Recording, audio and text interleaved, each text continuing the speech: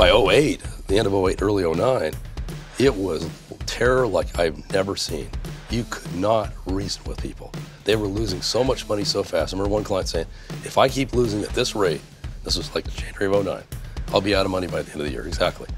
And it was, I mean, people that normally would be buyers in a weak market, they were like, I just want to stop the bleeding. This is about survival.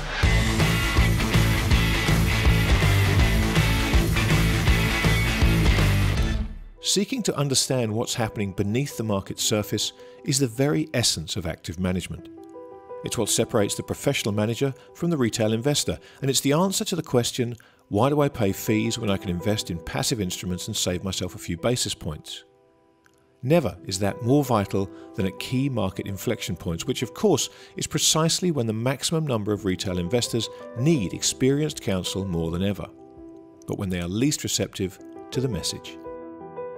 I want to take you back to '08, and let's talk about that relationship and those conversations you had.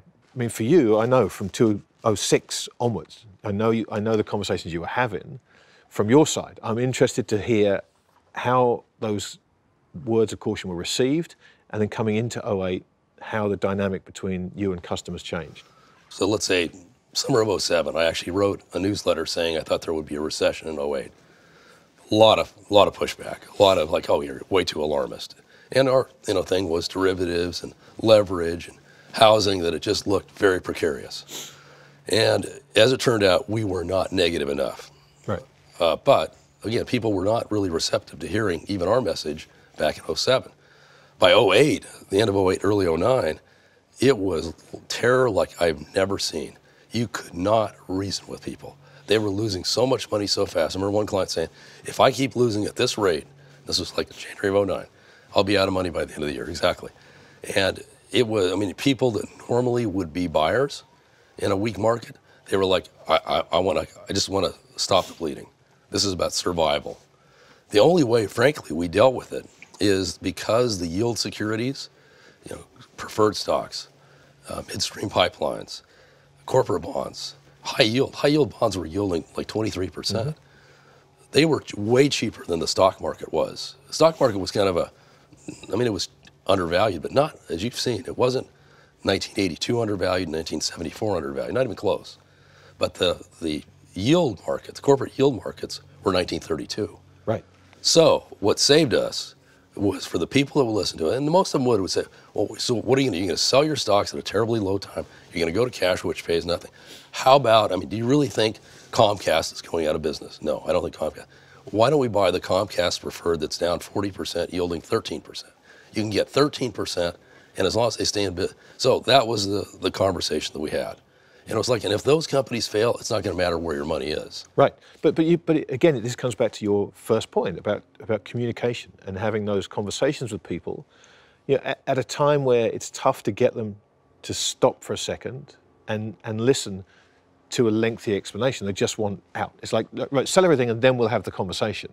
Right. So how do you go about kind of shaking them by the shoulder and saying, look, just listen to me for a second? Well, there are people that won't. I've seen that so many times. They'll look in the eyes. It's just like sheer terror. And when people are in a sheer terror mode, you really have no hope. Yeah. Most people don't get quite that bad. Most people are actually looking for guidance at a time like that. So if you can present a credible case and say, this is a way that you can reduce your risk because you're going from stocks to something less risky, but still have huge returns, huge cash flow, and great recovery potential. There were bonds, like Nordstrom's bonds, our local retailer, that over a year or less went up 75% in value. And we did. We said those bonds will go back to par. And so it helps to have something like that, something that's really tangible. Yeah. I think that our business is very intangible.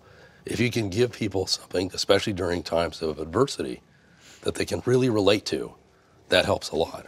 Well, let's talk, because this is a perfect time to do this, because those conversations you have to have in the heat of the white hot furnace, right? When things are falling apart. Here we are now with seemingly everything is Jake, right? Everything is great. To your point, profit margins are great. We're up. Yes, we're at extended valuations, but talk a little bit for the people watching this who are investors with money managers, what conversations should they be having now? How should they be looking at this, and how should they be thinking, or at least beginning to make preparations for something we know is inevitable at some point? The degree of it is debatable, and the timing is completely unknown. But how, if you could talk to customers now in the calm, what advice would you give them about how to prepare yourself mentally? Well, I would say look at your age, because people forget that they're, usually when they set their investment objectives, it was 10, 15 years ago, and they don't change. And then as prices go up, they don't typically rebalance. So they really should have a lot less equities than they do, currently, but that's something that just doesn't get reviewed like it should. And it's always tough when the market's rolling to get people to say, you need to take money off the table. I'll give you a tangible example. I have a good friend. She's getting divorced. She's going to get a sum of money that's basically all the money she's ever going to have. And she said, well, I'm going to meet with my advisors, and what should I ask them? I said, well, find out, first of all, what's your equity allocation? Well, it turns out it's basically 90%. Right. And she's in her 60s. Right. And I said, well, that's way too much. She goes, yes, they've admitted that, but it's a very major tax hit to get me down. I said, she said, where should I be? And I said, probably around 30%. Yeah. Given current market conditions, maybe 40 normally. But, the tax hit, so this is where it also gets to be kind of insidious. In other countries, you don't have to deal with that. Yeah. But in this country, it's very expensive to take capital gains.